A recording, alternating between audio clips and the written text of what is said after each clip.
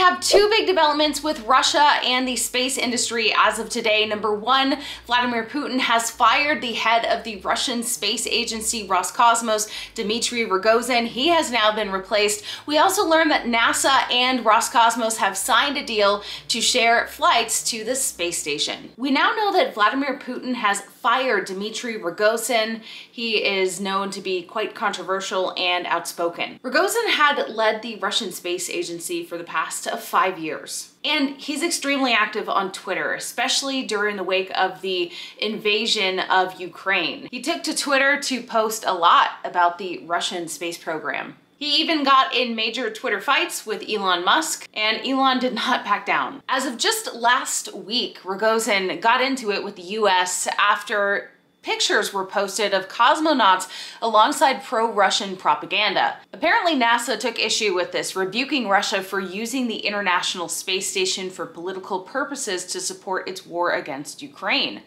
Rogozin responded that Russia would use the space station for anything it considers necessary and useful. Well, who will now lead Roscosmos? Apparently Yuri Borisov. He's a deputy prime minister who has a historic interest in defense. And on the same day, we've learned that NASA and the Russian Space Agency have signed a deal to share space station flights. This has been a long-awaited agreement to integrate flights to the ISS. This will allow Russian cosmonauts to fly on US-made spacecraft in exchange for American astronauts being able to ride on Russia's Soyuz. Roscosmos says in a statement, quote, "The agreement is in the interests of Russia and the United States and will promote the development of cooperation within the framework of the ISS program. It will also facilitate the exploration of outer space for peaceful purposes." Now, the first integrated flights under this new agreement will come as soon as September. Now, these two space agencies previously shared astronaut seats on the US shuttle and the Russian Soyuz spacecraft. Well, after the shuttle retired in 2011, the US relied on Russia's Soyuz for sending American astronauts to the space station.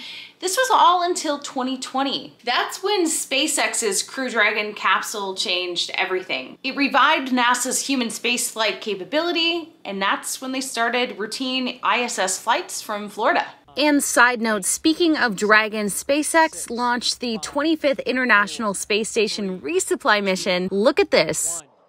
Engine ignition.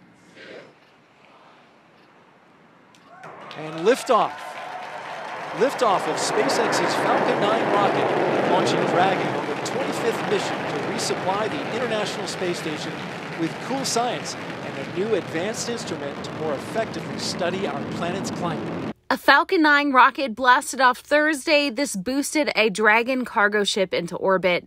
Now, this was loaded with nearly 3 tons of supplies, equipment, and science gear bound for the ISS. Now, some of the research equipment includes a $118 million instrument. This will be mounted outside the station to study the mineral composition of dust blown into the atmosphere from desert regions around the world, and this will help us learn more about how those widely dispersed materials affect our environment. Also on board, some produce: apples, oranges, cherry tomatoes, onions, baby carrots, garlic, tahini, cheese, and dry sausage for the astronauts. And when the Dragon capsule returns to Earth in about a month, it's going to bring back a spacesuit worn by a German astronaut to determine what happened during a spacewalk in March when a small amount of water started to leak into the astronaut's helmet. Now, apparently Kakina is an engineer and the only woman in Russia's active cosmonaut corps. She is set to be the first Russian to fly SpaceX's Crew Dragon capsule. She's actually been training for the mission at NASA's astronaut headquarters in Houston while this agreement was under negotiation. And the US Space Agency has been quoted saying that having at least one Russian and one American aboard the space station is crucial to keeping the lab up and running. So two really big developments that I just wanted to make you aware of as we start our Friday and head into the weekend. I hope you guys are all having a great day and have maybe some fun plans for the weekend. Thank you so much for tuning in to Ellie in Space for these news updates. Please make sure to subscribe if you haven't already, and I'll see you in the next video.